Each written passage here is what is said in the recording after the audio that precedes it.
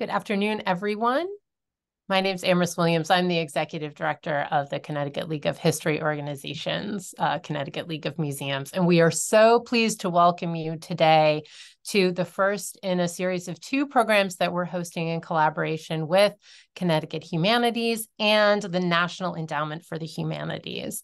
Emily Garfinkel, our Membership and Programs Manager at the League, is also here with us and will be manning the recording and monitoring the chat for your questions as you have them, and sending out a follow-up email afterwards with more information and resources for you, including a link to the recording. And we're going to get the slides from our presenters today. But I just wanted to remind folks that this is the first in a series of two. So if you haven't signed up for next week's program, we'll also be having a follow-up discussion with our friends from NEH about they'll go over a few grant lines that are specifically well-suited to smaller organizations. But without further ado, I want to introduce our presenters here this week and also next week.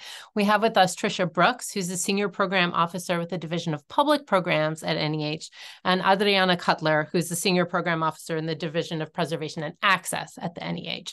And I'm sure Tricia and Adriana will go over all of the divisions of the NEH and how it's organized and things like that. But with Intro to the NEH for smaller organizations, I'm pleased to hand things over to the two of them for their presentation. Jason. Amherst? Yeah, Amherst, if I could just... please do. I'm sorry, I didn't see you here earlier. So I know that you're running around from programs just like me today. So yeah, no worries. Let me stop the screen share just for a second. So let me introduce Jason Mancini, who's the Executive Director of Connecticut Humanities and probably a face that's well known to many of you. Jason, thank you for being here. Thanks, Amherst. I'm delighted to be here and delighted to welcome Tricia Brooks, who I had the pleasure of meeting last week in Boise, Idaho at the AASLH conference. So a wonderful intersection of the work that we all do and how we at Connecticut Humanities hope to sort of work and play together with our grantees and the League as well as NEH. So for those of you on the call who have received a Connecticut Humanities grant and any of the consults that you've done with Scott or Leanne or Becky, our goal has really always been to support the work that you do and encourage you to seek other kinds of funding from organizations like NEH. So it's really a pleasure to have Tricia here and to be able to present the work that NEH does and look forward to learning along with you. So thank you all for being here and happy to hand it back. Great. And thank you so much, Jason. I also am seeing on my screen the grants team from Connecticut Humanities. So if you want to give a wave, and I don't know if you want to unmute and say a few words yourself, we have Scott Wantz, Becky Vitkauskas, and Leanne Partridge from the grants team at Connecticut Humanities with us as well. Thanks, everybody. We won't take any more time, but just we're the state affiliate of the National Endowment for the Humanities. So all the grant work that you're going to be hearing about this week and next week are what happens at the federal level. And we're here to support your work as your State Humanities Council with resources, connections, and of course, our grants and programs and all the work that we do out of our offices in our partnership with the Connecticut League. So very much looking forward to this. And thank you all for joining us today. Thank you. And thank you for your help in organizing this and pulling this together. All right. I'm going to hand things over to Tricia and Adriana now for their presentation. If you have any questions as we go, please feel free to pop them in the chat. If there's something really on point, we'll bring it to their attention right away. But otherwise, we'll try and hold questions for the end. And we should have plenty of time for those. Take it away.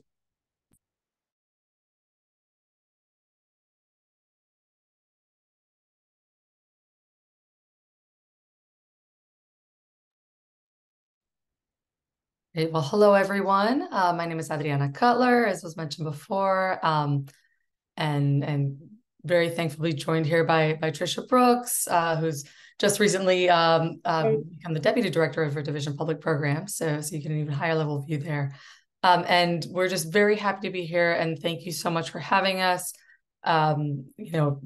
Big hello, of course, to Connecticut Humanities. Always love working with our state partners. But thanks, and we'll go over the agenda real quick, and then sort of get into what we're going to do today. So we're going to take probably about, give or take, 45 minutes. We'll just briefly go into sort of what is NEH for folks who are sort of new to our agency, sort of the general overview of NEH funding, our divisions, what each one funds, then looking at sort of how do you find what the right grant program is for you and sort of understand what that grant program is about, and then dive deeper into the application process. We'll be looking at both how, like, some of the technical aspects of applying using forms, but then also sort of the real meat and potatoes of the applications, which is all of the sort of wonderful writing that you all put together in these proposals.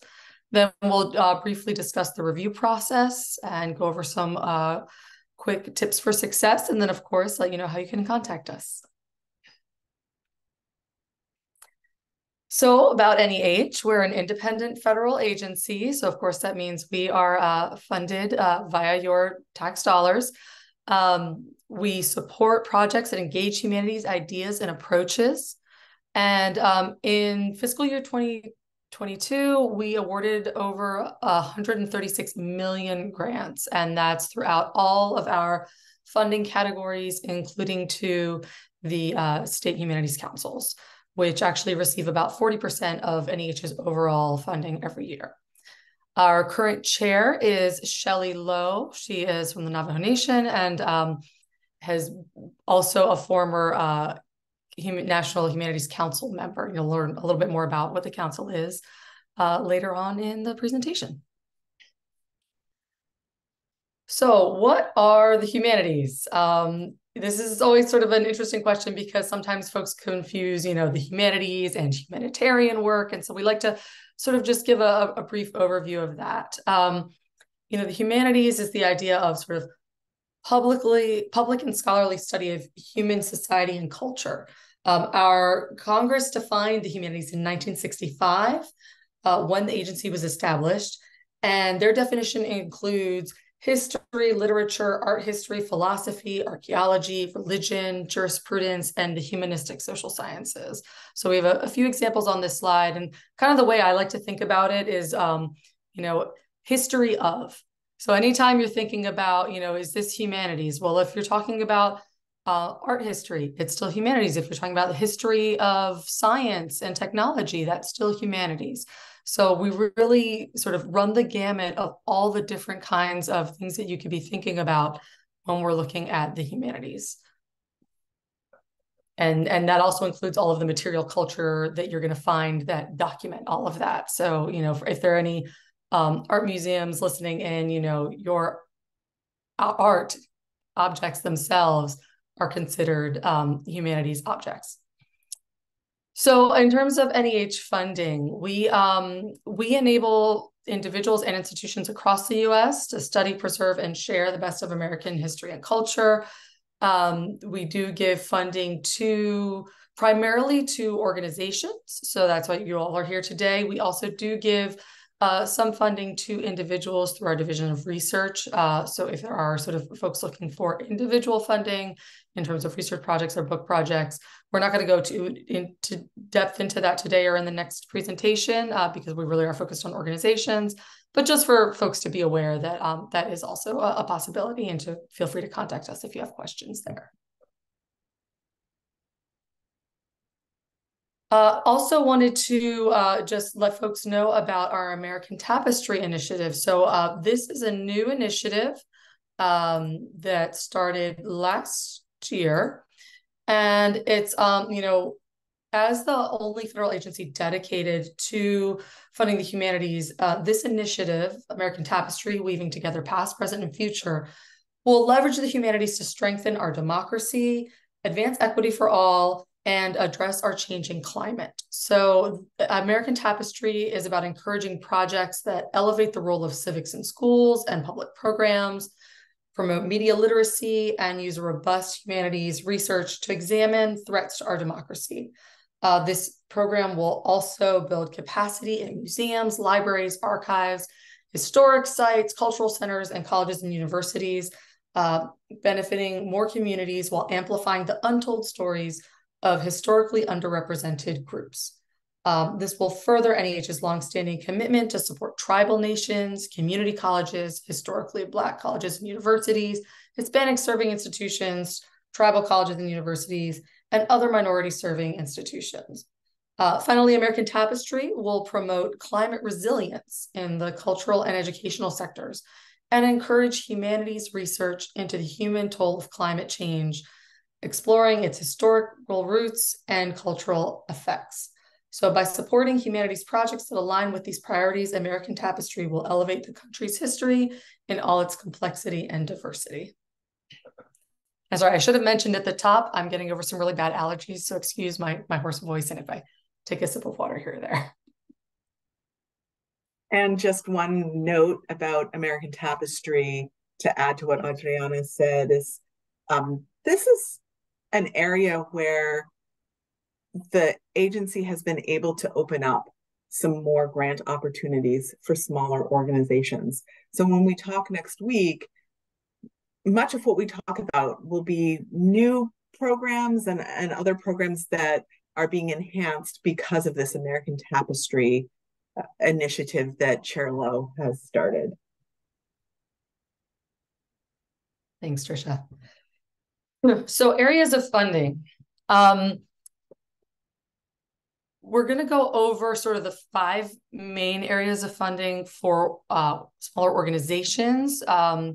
We do also have a few other divisions. We do have, of course, our Office of Research, but they're mostly focused on funding for individuals. And then, of course, there is our Fed State Office who fund the state humanities councils. So that's why you don't see them here on this list, but we did want to go over sort of the main divisions. And this is really the way NEH is split up. We kind of have these sort of main charges in these offices, and sort of our grant funding is all based sort of within these offices. So you know, as we're going through this, and then of course, as we're speaking next week about certain programs, you know, it's important to note that you might have projects that, you know, cross these divisions, that maybe you have a project that components of it could be funded in one division, in one grant line, and then another component could be funded through another grant line in another division. So just sort of to have a sense of where our funding comes from. So the first area of funding we'll just discuss is challenge programs. This is a program to strengthen the institutional base of the humanities through matching grants to build capacity and have long-term impact. And I just want to note, this is our only sort of our challenge funding programs are the only ones where there is a match required. It depends on the program, and it depends on the amount of funding being requested, what that match ratio is. But technically, it's the only funding program or set of funding programs in all of NEH where you must have an institutional match, or the organization must find matching funds. Through none of our other programs is matching required. So I just wanted to clarify that.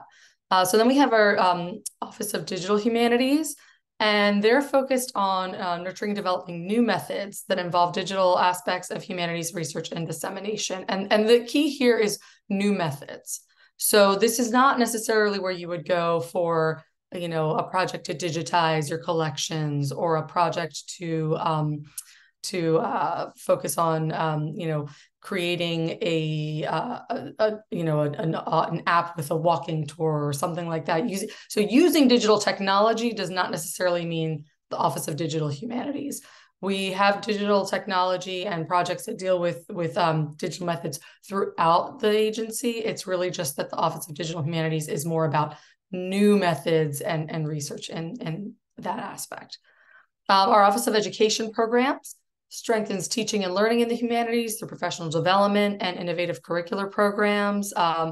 While this office is generally focused towards universities and colleges, they do also have funding programs that work with historical organizations that are putting together programs for teachers, either in K through 12 or at the university level.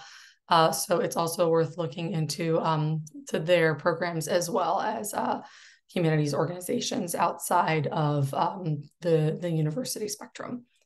And then, of course, the preservation and access, which is my division. And so we like to think of ourselves as sort of the underpinning of everything that goes on, because we are really about preserving and providing access to cultural and educational resources. So the idea is, all of the humanities materials that are out there in your libraries, you have manuscripts, paintings, archaeological artifacts, all of the things that are necessary to document our history. Those are what can be preserved and made accessible through preservation and access funding. And so then all of that then, of course, becomes what is used for everything that sort of goes up the chain, your research projects, your educational programs, your public programs. And so, we like to think of ourselves sort of the base of the pyramid. And then, of course, we have public programs, the wonderful public programs that really is providing the opportunities for public engagement, lifelong learning through museum exhibits, community engagement projects, documentaries, podcasts, all sorts of media and digital projects, really that helps to interpret all of the history and make it interesting and exciting and understandable for the general public. And so before we get into sort of how you find grants and all of those things, we did just want to do a brief information on organizations we fund, or really what we think of as eligibility, because sometimes some folks may not realize that they are eligible for funding, or may think they are, but they need to maybe adjust some things first. So really the key is to know that it must be a not-for-profit organization registered with the federal government. So typically a 501c3 registration. As well, we do fund state and local government agencies, accredited colleges and universities, and federally recognized tribal government agencies. So these are sort of the main 4 buckets of organizations that we fund. And, Adriana, before you move on to the next slide, there are just a couple of eligibility questions that have already come in. What about state recognized tribes? Yes, I believe so. I might actually need to double check on that, but if the state recognized tribe, I would imagine the state recognized tribes are, also if they have any sort of like nonprofit status, like if they also have a registered 501c3, then they would also be eligible. But that is a great question, and I think one that I will make sure to double check on, and we can sort of give a definitive answer in the information that we send out. They do need to have, if it's a state recognized tribal government organization, it does need to have registration as a 501c3 or other nonprofit registration in order to be eligible to NEH. Thanks, Tricia.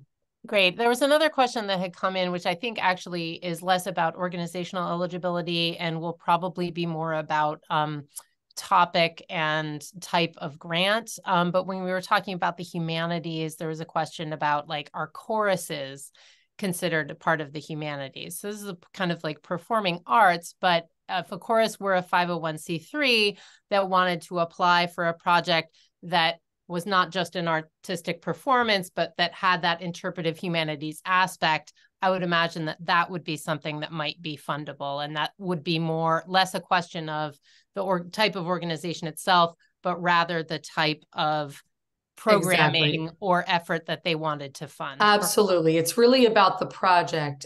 We absolutely have funded performing arts organizations, but it is typically either preserving and making accessible their collections, or it is about, educational programming that they might have in concert with the performances that's really going into history and information about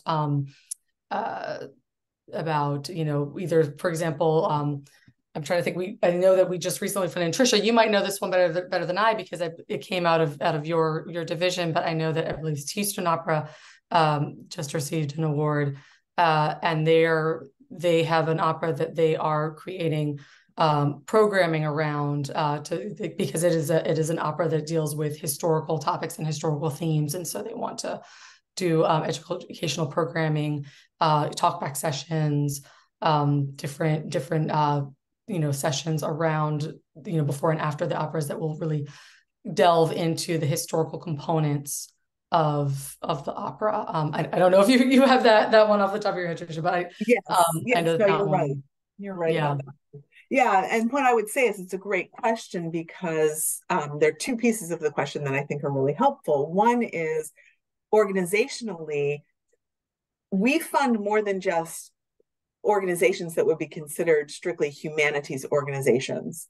So, for example, in my division, off the top of my head, I can think of social service agencies that we funded, and I can think of science organizations that we funded, for example. But it is, again, as Adriana said, about the project. So if you're an arts organization, a science organization, et cetera, and you're doing a project that's grounded in humanities scholarship, then that's what we will be concerned with. And the other piece of it is about arts, because there is a tricky line between the arts and the humanities. And we do have some restrictions around what we can fund when it comes to things that are arts. So we fund essentially the interpretation of the arts. So we fund art history, but we do not fund art creation. So we also can't fund performance. So with the Houston Opera example, we would not be able to fund the performance of the opera, but we can fund the discussion and the exploration of the cultural issues that are raised in the opera. I hope that makes sense, but if people have questions about it, I invite them to ask more. So. Yeah, and just a reminder too, there's also you know, the National Endowment for the Arts is our sister agency. So if you are an art organization that's more interested in some of the other aspects of art making, then they are worth speaking with. And of course, they are. Every state has an arts council, just as it has a Yes. state humanities council, and they are also another great resource. So, all right, so we've talked a little bit about what the NEH funds. So now the big question is, how in the world do you figure out what grant program at the NEH to apply to? We have a ton of grant programs. So how do you identify what program is right for your project? The first place to start, I would say, would be our website. And when you come to our website right now, this is what you will see. But you can see in the upper right-hand corner, there are some menu items, and the arrow here is pointing to grants. So if you click on grants as the menu selection, you come to this page where you then have the option to search for grants in various different ways. So first of all, you can search all grant programs, which will bring you to a list of all of our grant programs, just a straight up list of every one of our grant programs. But it also will give you the option to search. You can add filters to that list. So you can filter by division or office. And you can also filter by whether or not the grant program is currently open and accepting awards. Applications. What might help you a little bit more than that, if you have some sense, for example, that you have a particular kind of project that you want to do, what might be more helpful is this option right here, match your project to a grant program. When you click on that, you'll get a list of questions, of statements, statements about things that you might be thinking about doing. This is the top of the list. So these all happen to be really about projects individual scholars might be working on. But you can read through, scroll through the list, look at the different questions that are available. There are questions like, I want to interpret a historic place, or statements like, I want to preserve, digitize, and or make collections accessible. So you find the one that might speak most to what you're thinking about doing. And this little arrow right here, when you click on that, what you get, I've scrolled further down the page, I want to preserve, digitize, and or make a collection accessible. I click on the arrow and I see a list of some possible grant programs that might match my project. And all of these are links that will bring you to further information about that grant program. So if you click on one of these links, it brings you to what we refer to as the landing page for the grant program. And this is just one example of a grant program that is offered at the NEH for awards for research to faculty members. And this is particularly for awards to research at Hispanic serving institutions. But each of our grant programs has a page just like this, where you'll find a description. On the left side of the page, directly under the grant title, there's a description that is going to tell you the major sort of mission of the grant program. It's going to give you a little bit of an overview of what that grant program would fund. On the right-hand side of the screen, you see the grant snapshot. So this gives you some of the kind of major key information that you're going to want to have sort of right off the bat when you're organizing your thinking about applying for the grant program. So things like, how much money can you ask for? It's going to tell you when the application is available. The application is due, but it's also going to tell you when the application is available, meaning that some of our grant programs, when you go to the website, you'll see a notice that says, this opportunity has already passed. Well, the opportunity has passed, but we will be coming up on another period of offering that grant, and we need to update the information about it. So generally speaking, 2 to 3 months before the deadline is when all of that updated information will become available and the grant program will be opened to start accepting applications. So that application available date is when you can expect to be able to find the updated information and the application becoming available. Most of our grant programs, but not all of them, will offer you the opportunity to submit a draft of your application in advance for a program officer to review it and to provide you with feedback. So if the grant program offers that option, then you will find a date when that draft would be due to be turned into us for us to be able to have the chance to review it prior to the application deadline. So then you find the application deadline, but you also find the expected notification date. So that is around the time when we will let all of the applicants know the result of the review. And then there's also the project start date, which refers to the time frame during which we would expect you to begin working on the project. So in this example, the application notification date is listed as December 31st, 2023. That means that we expect to be able to tell you whether or not you would receive an award around that time of year, but we wouldn't expect you to start working on that project until sometime between January 1st and September 1st. In your application, you would pick a date between that time frame for the start of your work plan in your application. So you would list out what you're planning to do starting on, let's say, January the 1st, in order to complete that application. To complete the project if you're funded. And if I could just interject real quick, Tricia, I would just also recommend when looking at that sort of project start date, If the expected notification date is December 31st, I would actually recommend not putting your start date at January 1, because it sometimes takes our Office of Grants Management, who are the folks that kind of do all of the paperwork and processing to make sure to like get your award documents out and everything.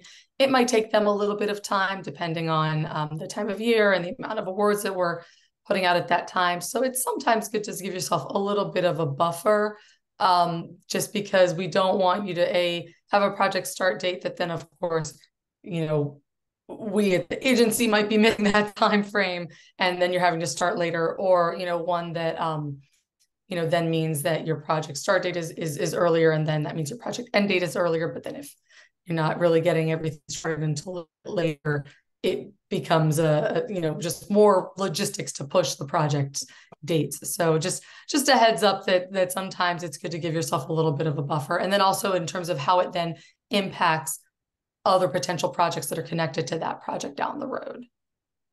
And generally speaking, I think most applicants continue working on their project while it's being reviewed with us. Our review process is long. So usually, you're looking at, in this case, the application deadline was April the 12th, and the applicant won't find out until December whether or not they received an award. So oftentimes during that time, applicants are continuing to move the project forward. And so that project start date is really about when you start working on the activities that you're outlining in your application that you would do under the grant program during the period of an award. There is going to be a little bit of back and forth with NEH around that Adriana was just describing.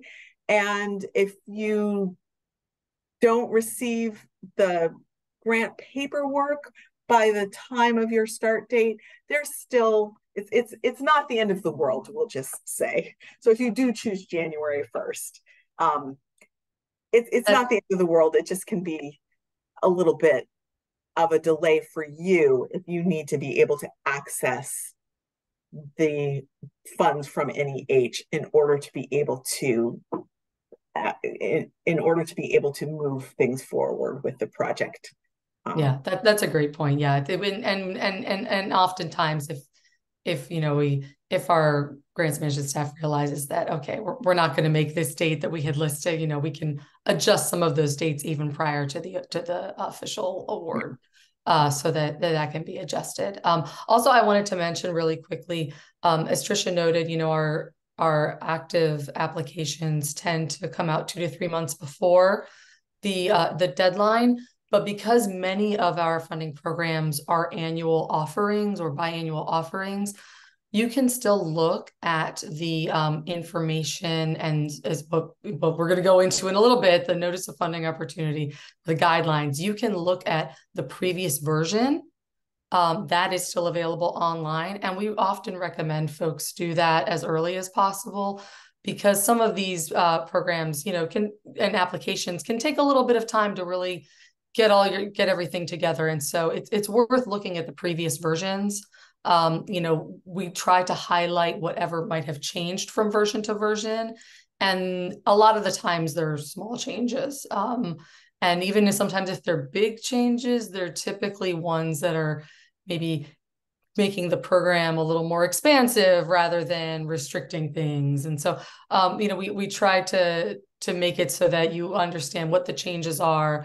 It's always good to, of course, then once that new active application comes out, to look at that, but it's very worthwhile to look at the current version that's out, to just get started and get thinking.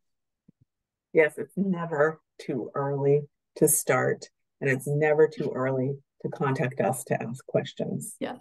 I've been talking to people for 3-4 years who are still working on an application because they're still trying to decide exactly how they want to shape their project. And I'm fine with talking to them, even though they haven't applied yet. And I've been talking to them for several years.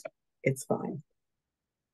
So some other resources that you will find as you scroll down on that that landing page for the grant program, there are other significant resources that you will find. The first one being the Notice of Funding Opportunity, which we will talk about in more detail later, as Adriana just noted. And that is basically like your manual to the grant program and to preparing your application. We also have a link to grants.gov. Grants.gov is a federal website where all of our grant applications have to be submitted. We'll talk a little bit more about that in a minute as well. And some of the other resources that can be really helpful include, a lot of the programs have a frequently asked questions document. It's a great thing to look at because you can bet that if you have a question, someone else probably had that same question before. So that's a great place to look for some answers. Recent awards lists are really helpful. If you're trying to determine whether or not a project fits in a particular grant program, looking at the recent awards list can give you some clues about the kinds of things that are funded and that do well and that fit well in that grant program. The other thing that can give you some great clues about that are our sample application narratives. Those can give you really good ideas, not just about what gets funded, but about what works in an application. So these are past successful applications. Usually it's the part of the application we call the narrative. Sometimes there may be other pieces of the application in the Division of Public Programs. There are some other pieces of the application that we sometimes can post as well. And looking at these gives you a good sense of the kinds of things that work in responding to what we're asking for from you in a grant narrative.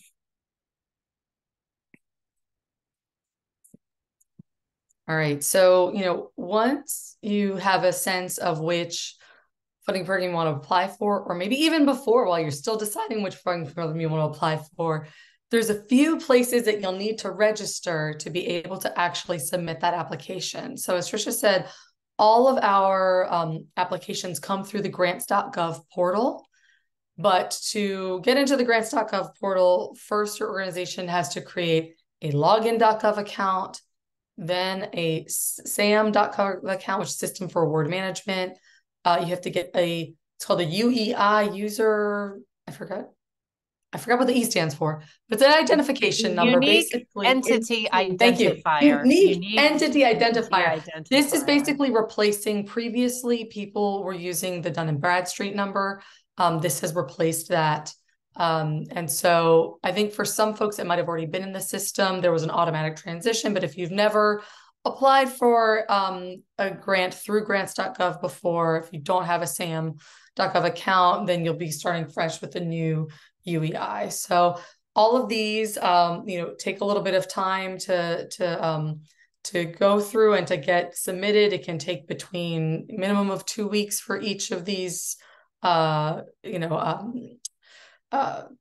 sort of registrations to go through. Sometimes it can take a little bit longer. So it's sort of great. The earlier you start in terms of getting these registrations in, the better. And just to reiterate, it is always free to register and apply for federal grants. You will see scams out there telling you, oh, pay this money to apply for these grants, or, oh, pay this money to get your grants.gov login. Those are all scams.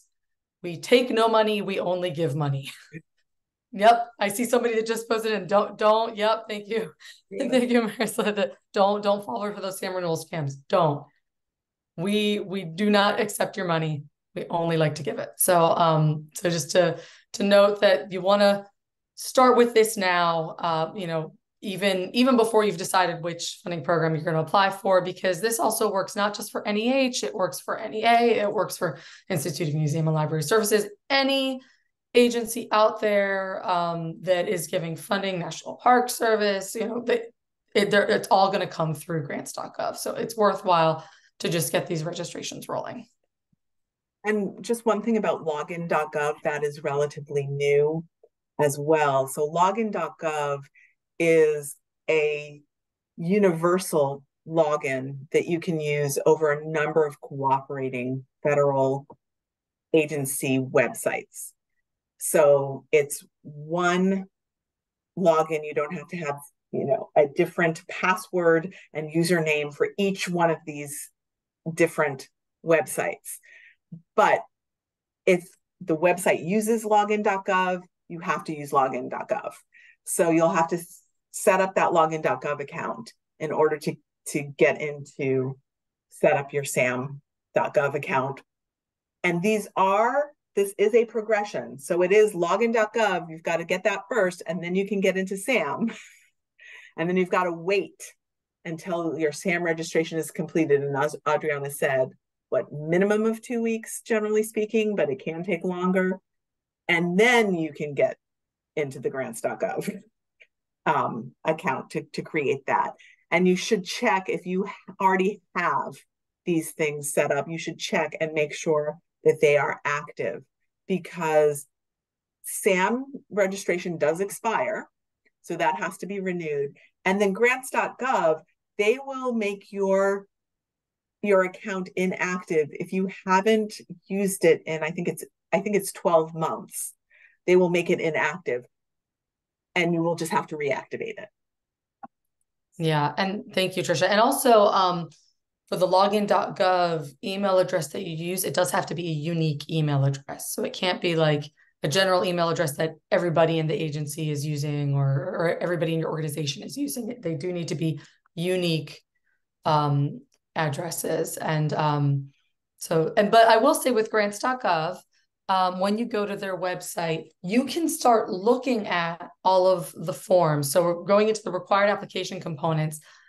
This is the list of application components that are found. Oh, I'm sorry. Can you get thanks? That is found on the grants.gov webpage. So when you go to the link out from our program page to grants.gov, it will take you to the grants.gov page for that program. It will show you the list of forms that are required to submit your proposal. And so even if you're still getting everything reactivated, you can start working on some of these forms and collecting your information, even if you can't submit yet. So don't think that you can't even look at anything or start working on your application before you've completed the login SAM and grants.gov registrations or reactivations. You can start working on things. You just won't be able to submit until all of that is complete. So for the sort of grants.gov package, some of the sort of basic forms that are necessary for all of our funding programs. There's the SF-424 application for federal domestic assistance, supplementary cover sheet, project performance. And so some of these might be a little different for project performance, site location, research and related budget. There's a few of our programs do have maybe one or two extra forms specific to that program that you'll also see. And then the attachment form. So the attachment form is basically where you're going to be attaching all of the documentation and all of the things that we ask for in our notice of funding or guidelines. So it's your narrative, all of the things that are going to be on the next slide. But I wanted to just go over really quick. This is our supplementary cover sheet for NEH programs. And I just wanted to mention, because this is something that we see folks sometimes have trouble with, because nothing can be easy where the whole world uses the same terminology for everything. And so NEH is a little funny with our terminology, or federal programs in general, in terms of what we call matching, what we mean by matching funds, and then what we mean by cost sharing. So a lot of folks think of matching funds as cost share, and is the same thing in a lot of private, funding and organizations. At NEH, it's a little different. So when you are applying to one of our funding programs, say it's a funding program that has a maximum of $350,000. And so you're going to request, $350,000 for your project. And so if you're requesting that amount of funding from us, you would put that under outright funds. That means those are funds that we're just giving to you. You don't have to match anything. You don't have to provide any extra funds. We're just giving. That's what you've asked for. That's what we're giving. Federal match is often used in our challenge programs where you do have to have matching funds, or you may want to use matching funds. But again, I don't know that it doesn't have any bearing on competitiveness to use federal matching funds. So I wouldn't necessarily, recommend it one way or the other. It's just if you want to, have some of your funds, say you were going to request, 200 in outright funds and then 150 in federal match. That would mean we would give you the 200,000 if you received an award. You would get that. If you requested 150 in federal match, that means that you have to find outside funders that are going to match that amount. So you have to show us that you've been able to raise 150,000 and sort of prove that to us, and then we would release those funds. So again, that's really more relevant for our challenge programs where you must federal match. Most of our other programs don't require it. Cost sharing is, again, you can show this, but it's not required. Cost sharing is basically, say you're requesting 350,000 from us, but your project's really going to cost like, 400,000. But our max amount that we can give you is 350. So you might show in cost sharing, oh, we're going to cost share this, we call it institutional cost share. Our institution is putting up the other 50,000 to complete the budget. Again, it's not required. Even if you know that that's going to be the case, it's not required to show it to us. Sometimes that actually gets a little more complicated in the budget. So it's really up to you whether or not you want to show it. Again, it has no bearing on competitiveness of the application. But just sort of wanted to clarify, because sometimes folks will put like, really they mean outright funds. They want to receive the 350, not matched, and they put it in federal matching by mistake. So just, we try to catch those things as they come in. It's not like, oh, if you did it, oh, now you're doomed. But, we just want to sort of clarify that as folks apply. But anyway, so going into sort of what I was starting to say before about the attachment form, which is where you sort of put all of the information that's really NEH focused information that NEH is really asking you for the program. So that's getting into our next slide. But before we leave this, sure. Quick highlight one thing that Adriana said about matching funds, and that is that federal matching funds have to come from a third party. And it's really important to understand that it can't be very different from cost share. It can't just be, oh, well, we're going to put in this amount of money. Federal matching funds mean that you are going out and you are raising those funds for programs where it is not required to request matching funds. If you do request matching funds, it's generally a one-to-one match. So you ask for 150,000 in matching funds, you have to raise 150,000. In our challenge grant programs, oftentimes it's a higher match ratio than that. You have to raise $3, for example, for every $1 that you would get from NEH. And I will also add that while matching funds are not required in most of our programs, and matching funds are not a matter of competitiveness, as Adriana pointed out, that was a really important point to make. The reason why I sometimes would encourage someone to ask for matching funds would be in a case where they know that they have a donor who's going to give them more money if they can say to them, we can't get this $150,000 from NEH unless we raise $150,000. And they know that that donor who would normally say have given them $20,000 will now give them $50,000. So think carefully about that before asking for matching funds as well.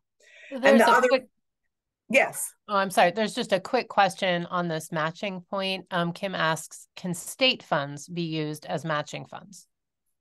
So if you are getting an outside, let's say you're getting a grant from the state, if that's what you mean, yes. If it means that your operating funds are partially state funds, the state every year gives you $10,000 towards your operating budget, then I would think no, those would not be counted. It has to be some outside fundraising that you have. And I believe that I believe State Humanities Council awards cannot be used as matching funds either. it really does have to be a sort of non-connected to NEH entity. Thanks. And just a quick note about the other forms that are listed here. They're basically general information about your grant. This is not getting into deep particulars. This is the SF 424. This is basic information about your grant program, about your grant request, rather. So it's what organization is applying, who is the project director on the award. You need to designate 2 different individuals when you apply to us. You need to designate a project director and a different person to be a grant administrator. And then the other thing on the application for federal domestic assistance that's a good tip to know is that there's a brief project description asked for on that form. It is limited to 1,000 characters, and that includes spaces.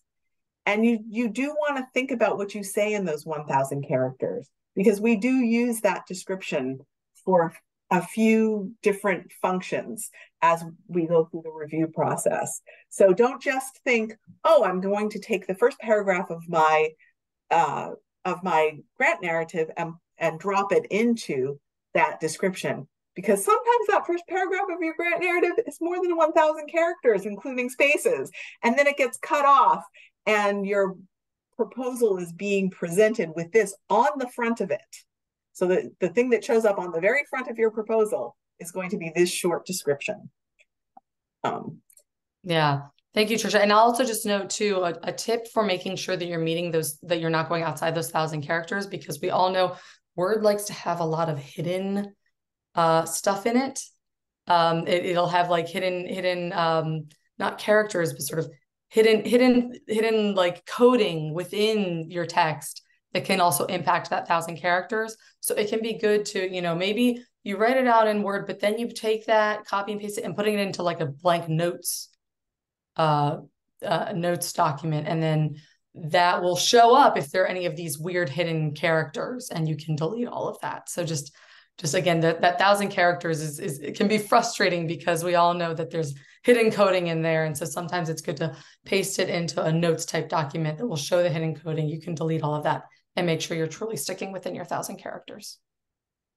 And we're about to talk more, just FYI, about the research and related budget and the attachment form in essence. So yes, so that's really where you get to the meat of our application. So all of those other forms, as Tricia said, they're pretty brief. They're more like logistical components, but the really the meat and potatoes is the attachments and the budget form. So, in the notice of funding opportunity, which we also like to call the guidelines, that's really discussing what are the components of the application that you need to write out.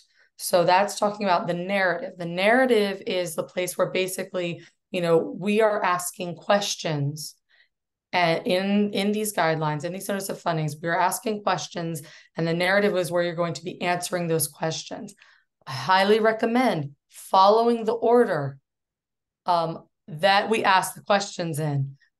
You can even put, basically, you don't have to put the exact question and then answer, but you can, title each section sort of based on like the main component of what those questions are talking about, and sort of break out your sections that way. It's just really important to follow the order because when our outside panel reviewers are reading things, they will have seen the guidelines that you saw. They're going to be expecting everything sort of in that order.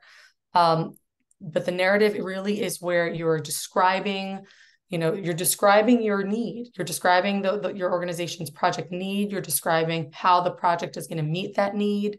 You're going to be describing the audience that your project is communicating with and tailored to. You're going to describe how you're going to connect with that audience.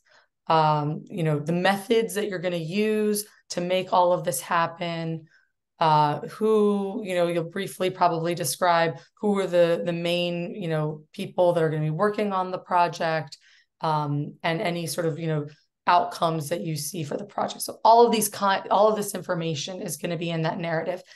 The questions that are asked, and sometimes the order is all going to be a little bit different for every single grant program. So it's really important when you're applying to a funding program to look at the specific guidelines, the specific notice of funding for that program, to make sure that you're answering the questions for that grant program.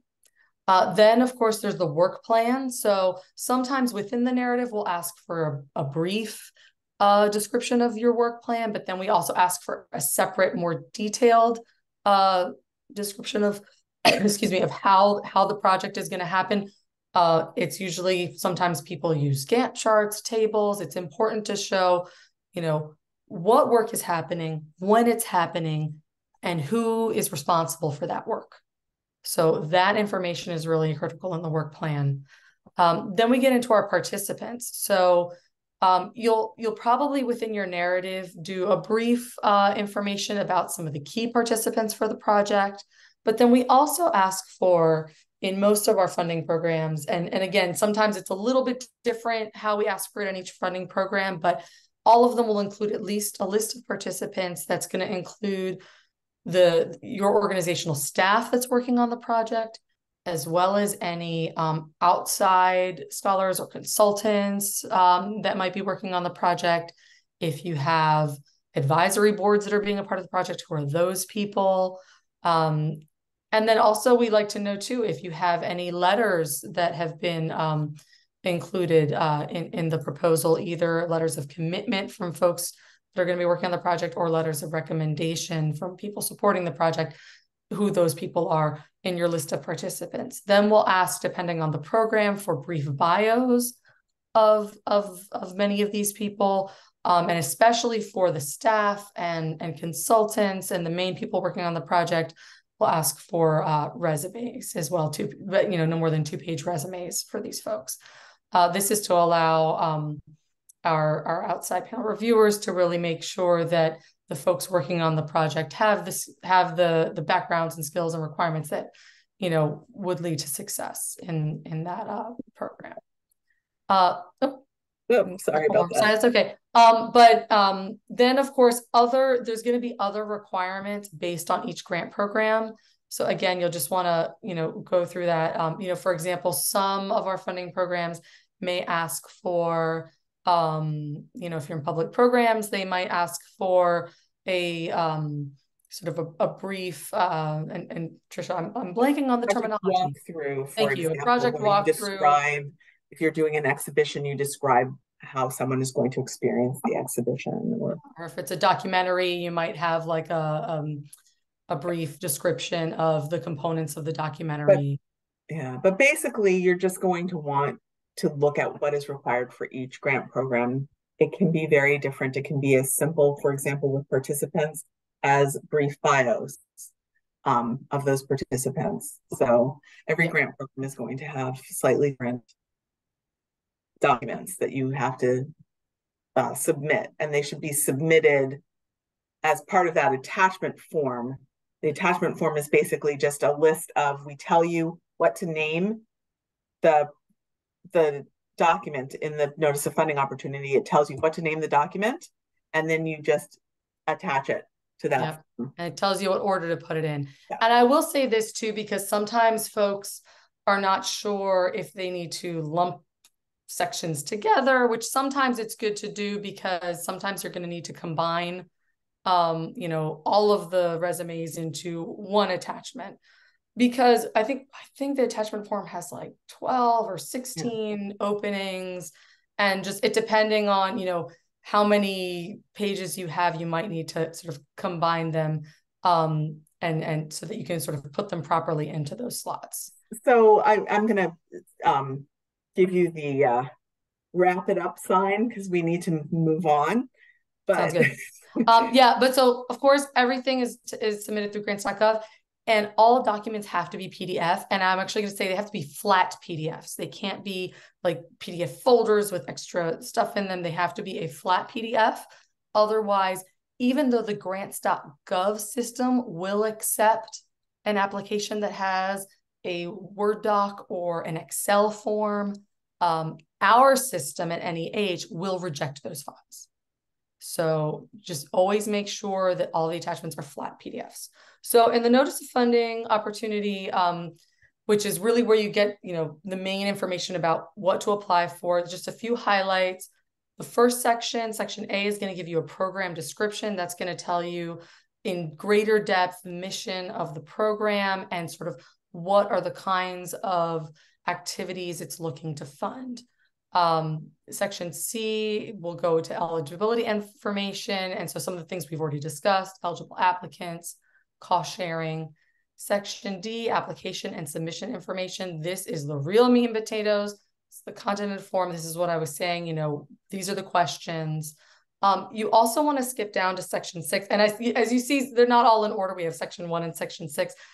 These are very long, bureaucratic documents. And so we're trying to sort of show you what are the most critical components. There's going to be a lot of extra fuzziness, especially if there's a lot of information there about the budget and how to fill out the budget and what goes in the budget. So that's what you're going to see in some of these in between sections 1 and 6. Well, that's in section 1, actually. It goes even further, but it's long. Pages. But that content and form section includes the specifics that Adriana was saying. You want to write your narrative in the order that we list the information. So it gives you the specifics of what we want to see in the narrative and what we want to see in each of the required documents and the very specifics of that budget. It gives you very clear directions for how to fill out that budget form. Yes. And then section 6 is important. It's always, as you're figuring out what your project is going to be from the beginning, look at section 6 funding restrictions, because every program has a list of funding restrictions, things that we can't fund. So we try to explain what we do fund at the top, but some of those things, it's sort of it sometimes is a little more open-ended, because we want to see what you're going to come to us with sometimes. We like to try to, sometimes it's very clear, but sometimes it's a little more open-ended because we're trying to leave things open for, there might be interesting projects that we hadn't even thought of ways of doing things, and you're going to be able to present that to us. But funding restrictions is important because that'll tell you what we absolutely cannot fund in any particular program. And then, of course, review criteria is critical. This is how your application is going to be reviewed. These are the exact review criteria that our outside panel reviewers look at to review your applications. And so it's important as you are going through the content and answering the questions that we've asked you, that you're also looking to the review criteria. And in the notice of funding, it tells you, these content questions connect to this review criteria connects to these content questions, so that you can sort of cross-reference the two as you're writing your narrative and make sure, did I answer all of the questions in the content section as well as what the review criteria is asking for. And then at the bottom, of course, is the announcement and award dates. I will also add really quickly that many of our notice of funding opportunities will have, I think it's a section H, that might have additional resources and is a good place to sort of find links and other places that you can look at for information about field resources that might be useful to you as you are working on an application. Okay.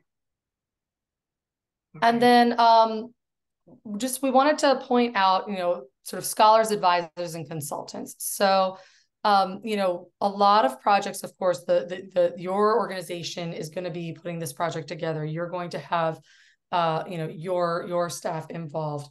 And it required in every one of our grant programs, you need to have somebody with subject matter expertise, somebody with technical expertise, and you have to include multiple perspectives. And some of our programs require you to have some of these needs met by outside advisors and consultants, and some do not. So it's really important to look at the requirements of each funding program, but every program requires this sort of constellation of expertise and perspectives in the application. And so you'll just have to look at each funding program as to whether it's required to include outside expertise or not. Sometimes, even if it's not required, it's a really good idea and can be really helpful, because of course, if your staff doesn't have that expertise, it'll be good to put it in there. So just very quickly to tell you a little bit about the application review process, we use a peer review process, which means that we ask for outside reviewers outside of the National Endowment for the Humanities people who are engaged in the type of work that's related to the application. So oftentimes it's a mix of subject area experts and experts who, in my division anyway, we refer to as practitioners. So that's people who do the kind of work that the application is proposing. So for example, for an exhibition application, we will have curators doing review. For a documentary film application, we'll have filmmakers, just as an example. So we ask them to weigh in using that review criteria that Adriana just mentioned, to share with us their perspective on the strengths and the weaknesses of the application. We take that information and we present that to our National Council on the Humanities, which is 26 professionals from across the country who are all appointed by the president, and they are confirmed by the Senate. Those 26 meet 3 times a year, and they review what we have put before them in terms of the applications that we've received. They make recommendations for funding to our chair, and Chair Lowe makes the final funding decisions. One of the best ways that you can possibly learn more about preparing an application and about what we look for in an application is to be one of those peer reviewers. These are people just like you who are engaged in the field, who are doing the work in the field that is being requested funding, that people are requesting funding to support. So if you're interested in being a peer reviewer, we are always looking for peer reviewers. Here is a link to how you can sign up to be a peer reviewer at securegrants.nih.gov/sign-up. Please, if you do enter your name there, please be sure to enter some information about your background as well, so that we have some sense of where you would fit as a reviewer, and why we would ask you to review on a particular type of review panel versus another type of review panel. And then just a few quick tips for success in applying to NEH. So you want to find the right program. I talked a little bit about how you can use the website to do that, but one of the best ways to do that is to talk to us. So you identify on the website, you think that your project fits in a particular program, or you think that there may be 2 different ones that might fit in and you're trying to decide which one, call us. We will talk to you and we will tell you, oh yes, you have found the right program, or you know what, you might really want to think about this program over here. Let me refer you to my wonderful colleague, Adriana, and she can tell you a little bit more about it.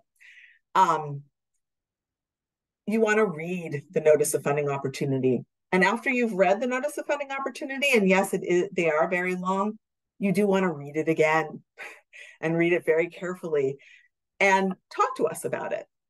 And very importantly, review that review criteria in the notice of funding opportunity. That's in section E, part 1 of section E.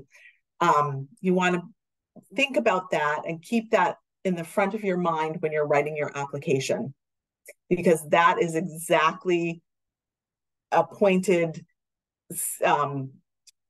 description of what we are going to be asking our reviewers to comment on. You want to read some of the sample proposals and see what you notice across a few sample proposals. What do you notice about how they present their project? What commonalities do you see? And that can give you some tips about some best ways of presenting your project to us. If it's allowed in the grant program, you want to submit a draft. We will review a draft. You should take advantage of that. It is an invaluable process to have that draft review and get that feedback from a program officer. You want to make sure your writing is clear and concise. And very importantly, you want to make sure that it presents a good, grounded argument. You want to ground that argument in humanities scholarship. You want to ground that argument in the need for the project. But don't make the assumption that your argument is clear because, for example, you are presenting an application about a topic that you know is really significant. You want to still state, why is this important? Why is this necessary?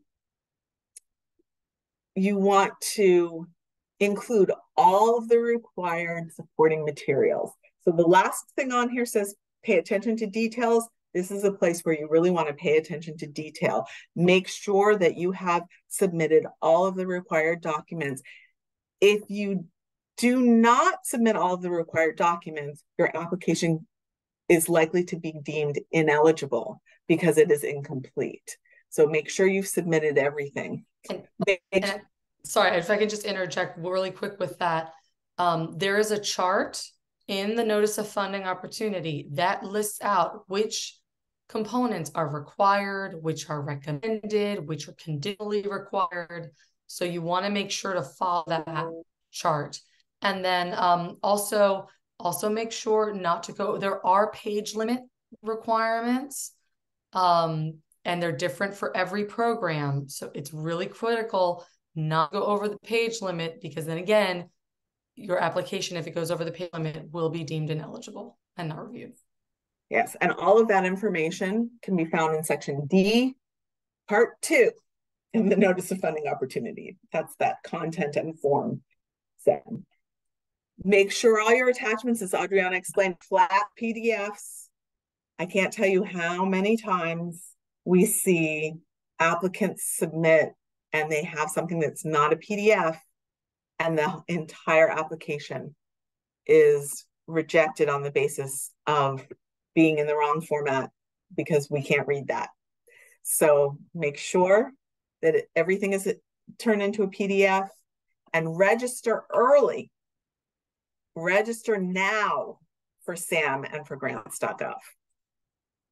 And then finally, the best thing you can do to help yourself is to contact the program officer. We're happy to talk to you. We will answer your questions about the grant program. We will offer you advice in preparing your application. We will read your draft. We will refer you to our colleagues if you come to us and the project you have is not a good match for the program that you thought. We will direct you to the right place. So please, please, please do contact us. Again, reminders, because we can't say it enough, start now. It's never too early to start thinking about applying, registering now for SAM, for grants.gov, carefully following the NOFO, submitting a draft, and contacting us. You cannot say those things often enough, but now we do want to answer your questions, and I see there's a lot going on in the chat. Been able to watch. Thanks so much. And I'm going to go through these in order. I've been trying to keep track of the questions as they've come in. There are a few that we've been able to address either live or just with some links and reminders. And some that I just kind of want to, that have been answered that I just want to elevate. There was a question that came through. Can you apply for more than one, and I think this is NEH grant at a time? Absolutely. The only caveat to this is with our Office of Challenge Grants.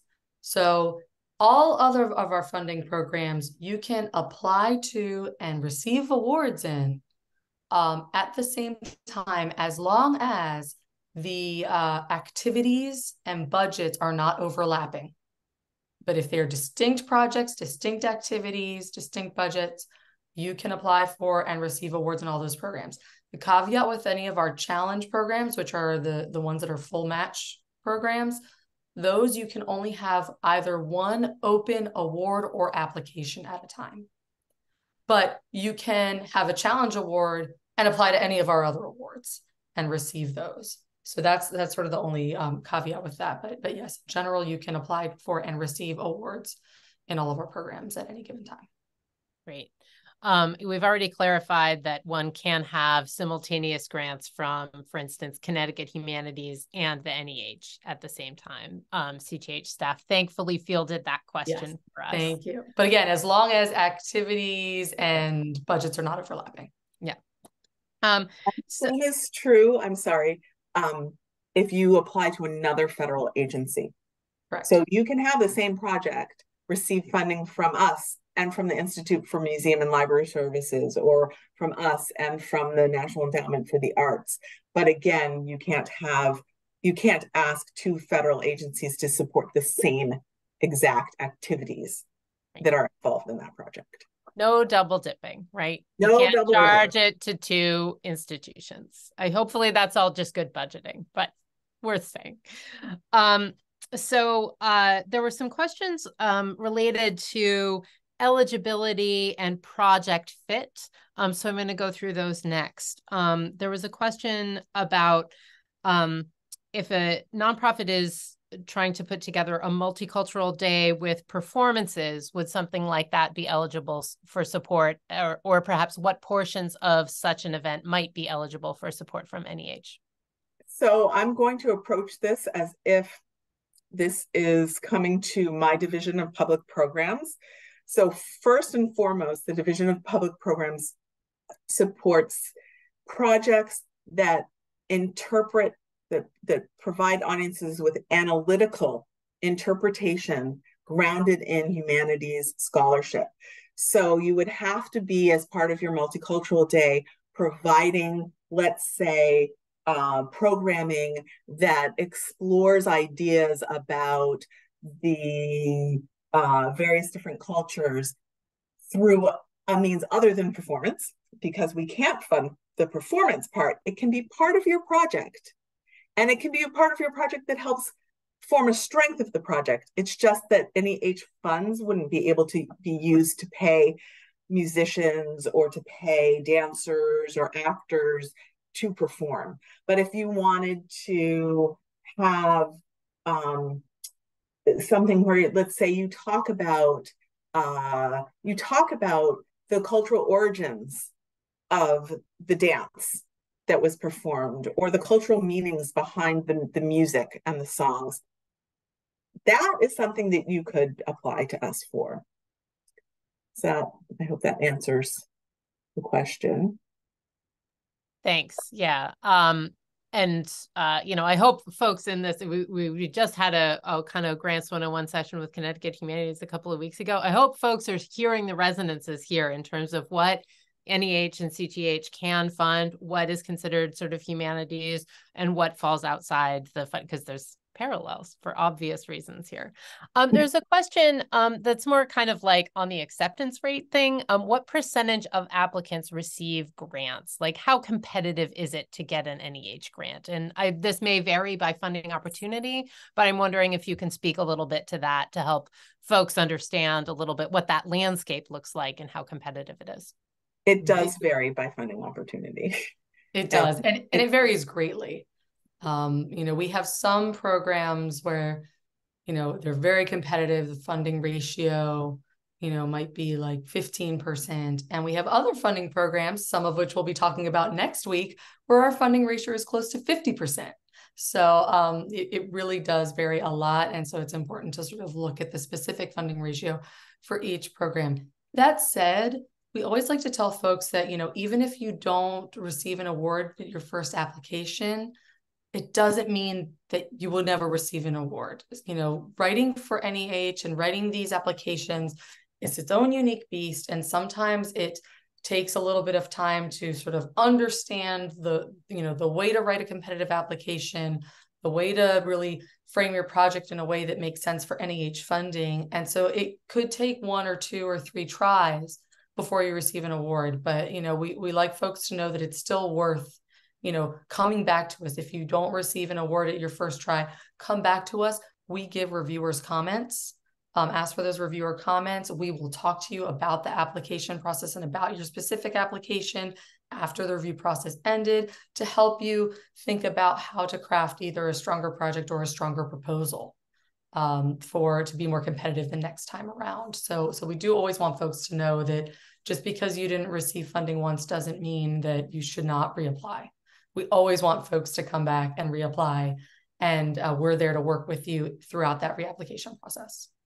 Yes, I want to second that, amplify that. shout that from the mountaintops. I can't tell you how many times I have seen an applicant come in, not receive funding, not contact us, and come back with essentially the same application. And it can be sad and frustrating from our perspective, because there may be a lot of things that we recognize that are very strong about the application, but they've missed the mark in one or two places that we could very easily help them to fill in. Or they didn't ask for reviewer comments, and that would have been really helpful to them. Or they came into the wrong program, and it really was a great application, but for a different program. So please don't be too discouraged if you apply and don't receive funding the first, the second, and sometimes even the third time, you know. And I think that's a great reminder of all of us that applying for grants is a learning opportunity too. You know, I think as someone who served as an NEH reviewer, you write those reviewer comments knowing that the person who put together this grant application is going to see them. And, you know, if you ask for those reviewer comments, you will see the things like the exact words that those reviewers input when they were evaluating your application. And that can be so valuable, as it just gives you this sense of like, okay, if I came in for this again, here are the things that I know I would need to improve, in addition to the feedback that you can get from program officers. So just moving on to the next question. I think we've kind of already addressed this one, but I just want to say it. So a large project with multiple pieces could be funded, carved off into like a couple of things. One that could be funded by NEA, for instance, and the other by NEH, performance by the NEA, and some interpretive and educational content by NEH, for instance. But even within NEH, you might have a large project where, let's say, I'll give the example that Adriana and I talked about before we came into this. You might have a project you're doing across your city where you're looking at collecting oral histories that speak to how climate change has impacted, say, the parks in your city, and that would be one part of it, and then you want to preserve and transcribe those oral histories, and then you also want to create a tour where you use those oral histories to interpret how these changes have impacted the culture of the city, and you're going to make these tours go across the parks in the city. Well, that could be 2 or 3 different NEH grants. That could be one NEH grant for collecting those oral histories. It could be the same one, or it could be a different one for preserving and transcribing those oral histories, and a completely different one for creating interpretation. And we actually like to see that. We like to see that our investment in a project has yielded a gain that you want to expand that project and do more with it. Excellent. Thanks. And that's another great way of thinking about grants, NEH or otherwise, is like, you know, how can you fund pieces of this long-term project, you know, stage to stage, especially using each grant as sort of a building block to the next one, whether it's with the same funder or with another funder, because getting one grant can lead to the getting of another grant. We have a more specific question about the challenge grant lines. We can get into some of these next week, but I wanted to know if those can still be used for building needs such as HVAC. So we will get into that with more specifics. We will have a colleague from Challenge Grants joining us. I know that there are changes coming in the Office of Challenge Grants, and I don't know how they will impact the infrastructure type of projects that they have been funding. But I'm also wondering, Adriana, say HVAC, that comes into play in some P&A. It does. So I will say that whereas previous challenge grant programs have allowed for HVAC that's for a whole building system, we do have a more targeted HVAC potential funding within preservation and access. Our sustaining cultural heritage collections programs can fund HVAC repair and renovation or replacement when it is connected to specifically meeting the needs of the storage environment of your humanities collections. So that's really going to be focused on the needs of storage and the needs of those items, which is a different environmental need than just say like human comfort in your exhibition areas or your display areas or things like that. So just to note that it is a little bit more focused on the needs of collections and how the HVAC repairs or replacements impact that. But that is still available through that program. I know that's a little different than the challenge program where it's more broadly for, you know, new buildings. The other thing is sustaining cultural heritage collections can't fund new building construction, so it couldn't fund like HVAC in a new building. It would have to be for existing structures. And the funding amount, of course, is lower. It's a maximum of $350,000, but we do still fund we actually fund a lot of HVAC in that program. Great. And I hope you can see the value of calling a program officer, right? You know, this is great. There was another specific question from Daisha. I hope I'm saying your name correctly. Is the page limit inclusive of project members' CVs, which, as we know, some humanities scholars can have some rather long CVs? So I will speak specifically to my division, but I think that this is true kind of universally. The page limits are for things like the narrative has a page limit. In my division, we ask that you submit 2-page CVs. We know that scholars' CVs tend to be a lot longer than that. So we ask that you attempt to get a 2-page CV from them. But if you end up submitting a longer CV from them, it's okay. The page limits are not for the entire application. They are for specific sections. So for example, for an application for an exhibition, we will say the page limit for the narrative is 15 pages. The page limit for the project walkthrough is 15 pages. But that 15 pages actually doesn't include other required parts of that walkthrough, like your exhibition elevations and illustrations.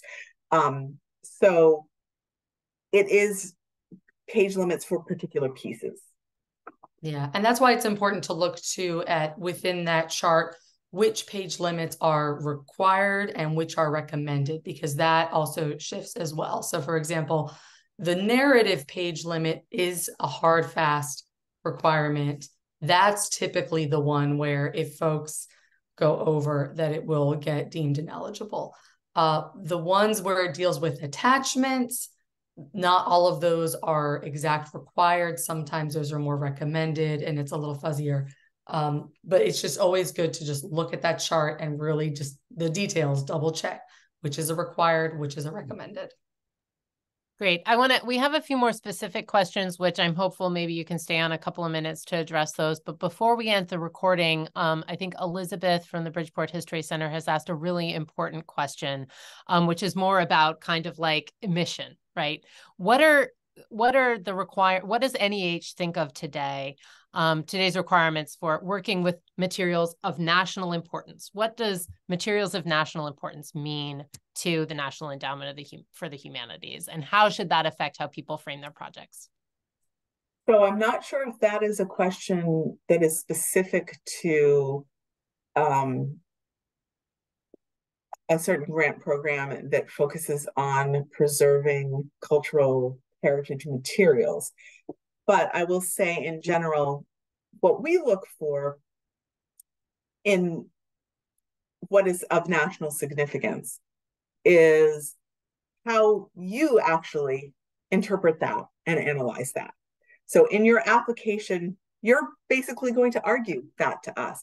If you have a project that is of local importance, it can still have national significance and national resonance.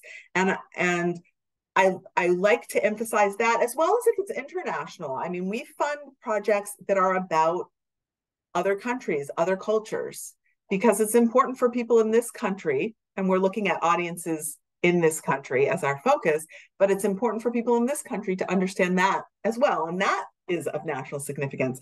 But for a local project, what I always say to people is, let's say you're telling the story of your local area during World War II. Why is your local area representative of what happened across the country? How is it different? Why is it different? And what is it that we understand about our culture or our national history as a result of that? Or what do we understand about humans as a result of that? That's really what makes something of national significance. It's not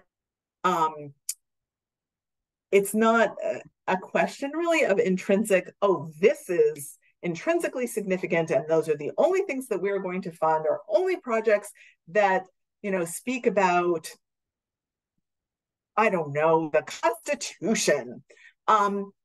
Sure, that is important. And you still need to make your case that it's important in your application. Don't just assume, make your case. But if you're talking about, you know, an event that happened in your local area that people in your local area might know about, but I, living here in Maryland, have never heard of, that can still be something that you make of significance to me as a person in Maryland, or that I can learn from as a person in Maryland. And that's what we want you to argue in your application. I 100% agree with what Tricia is saying. And I think that's very true. You know, coming from the collection side of things, it really is that it's not that things are intrinsically, oh, well, we're only looking at, you know, Thomas Jefferson's papers. And, you know, it's really, you know, why is this important, you know, in your local community, in your region, and how does it connect to and give more information to sort of the national story on a particular topic. So, you know, part of what American Tapestry is really looking at and trying to promote, that initiative is trying to promote, is we have so many, you know, historically, you know, communities that have been excluded from the historical record, communities that are underrepresented in the historical record. And it doesn't mean that they're not important. It means that we as a nation maybe haven't done enough to include these stories. And so, you know, it's important to show, you know, why is this important in our community? How does it connect to national stories? You know, some examples, and it goes across all different kinds of histories. If it's about local history, you know, even about art history, you know, don't think we're just looking at, oh, we just, you know, want to help preserve the, you know, the really famous, you know, Picassos and Renoirs you know, or you know, to some American artists, you know, with you know, Warhols and Rothkos. No, we're looking at, you know, here's a really important regional, you know, group of regional artists that were really important in this area, and they created this community. You know, how to describe their importance in that region, and then how that has influenced, you know, art history and artists across the country and across the world. So it's really about how you tell that story, about how this, you know, local or regional or statewide story and community and objects, how they tell that regional story and how it connects to broader stories. But it doesn't have to be, it's, as Tricia said, it's not just the, you know, the Jefferson papers. That's great. One of my dissertation advisors always referred to this as the so what question, right? You have to answer the so what question. You know, why should I care about this? And I feel like in many ways it's where the fun work is of doing this kind of stuff. It's Absolutely. Tough. But I would say to folks who feel like they find this a challenge, that, you know, this is where pulling in your humanities scholars can be a real help, because they may look at it and be like, oh, I didn't know about this story, but I think it connects to this theme and this theme and this theme. And like, there's scholarship in this, and, you know, it might kind of expand the way you might be able to think about something. And that's why the NEH and Connecticut Humanities ask you to pull in subject matter and content experts in the field, because they'll have a different perspective than you at maybe a collecting institution or interpretive institution. We are a few minutes over time from our allotted hour and a half. This has been an incredible presentation with a lot of resources, and thanks to you for including the slide about our next webinar, which is going to be a week from today from 1 to 2:30 rather than from 2 to 3:30. I would encourage you folks, if you have questions that were not answered, to either stick around for a couple of minutes and maybe you can get those answered directly.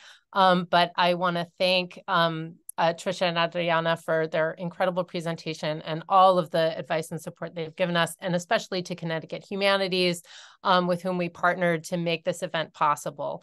And thanks to all of you for being here and for your excellent questions. We look forward to seeing you next week. Well, thank you so much for bringing this up, for suggesting this when we communicated earlier several months ago. And I'm very happy that you brought Connecticut Humanities into this as well. And thank you to everyone for coming. And please, I bet you can guess what I'm going to say. Call us. Yep. Call us or email us if you want to start the email route too. All of our email addresses, besides the ones that we gave in this presentation, all NEH staff email is on our website. We respond, we pick up the phone, and we do answer emails. So please reach out to us.